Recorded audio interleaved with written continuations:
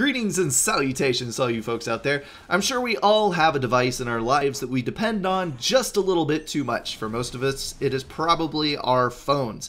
I know I depend on my phone a ton, especially the GPS, because for work, I have to go to a lot of places that I haven't been before, flip that thing on, punch in the address, and follow it to my destination easy as pie.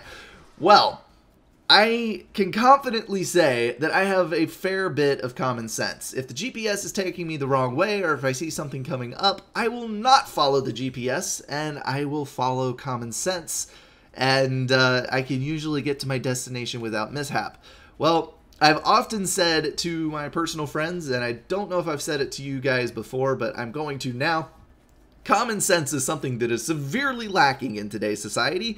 People do not think before they act, and I think I finally found the perfect example of this. Just a few days ago, there was a gentleman in Indiana who literally drove his car off of a bridge because his GPS said that that was where he should go. And I feel bad about this. I really do, because the guy's wife died on impact when the car hit the ground.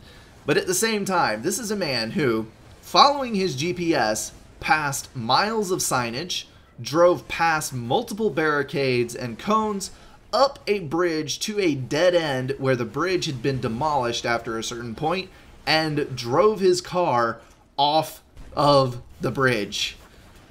I cannot say anything else about that without absolutely ridiculing the guy, so I'm going to move on from that.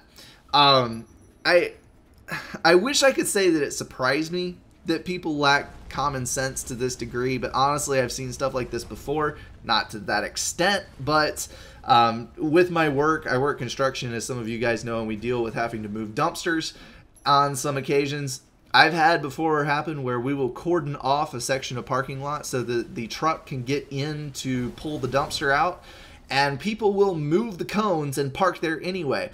We had one instance where we not only lined up 5-gallon buckets full so that they were extremely heavy down a parking lot, but we also put caution tape between them and a sign saying that the truck was coming in the morning and that people should not park there. And people still took it all down, moved it to the side, and parked their cars there.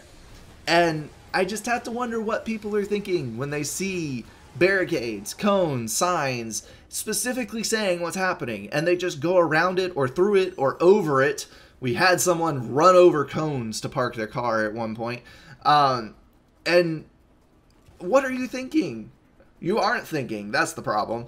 But anyway, I need to get off of that before I start ranting, because I cannot stand when people do not engage their brains. It is probably my single biggest pet peeve, and humanity would be far better off if people would think a little more and depend on their gadgets a little less, because when you disengage your brain, bad things happen, like driving your car off of a bridge.